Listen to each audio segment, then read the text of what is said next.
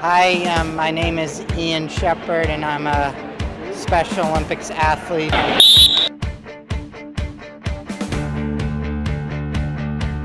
I like that that I get to compete and meet other athletes. You can tell just by his face. We look at his face and we know he's happy.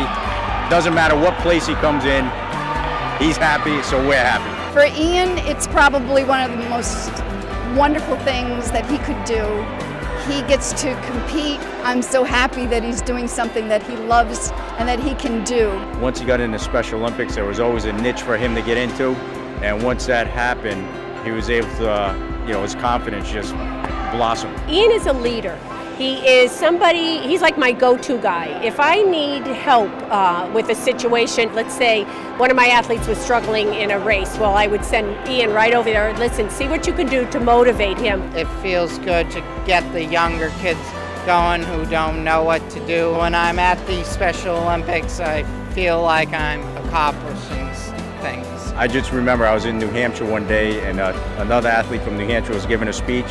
And at the end of the speech, he said, if it wasn't for Special Olympics, I'd be sitting at home watching TV.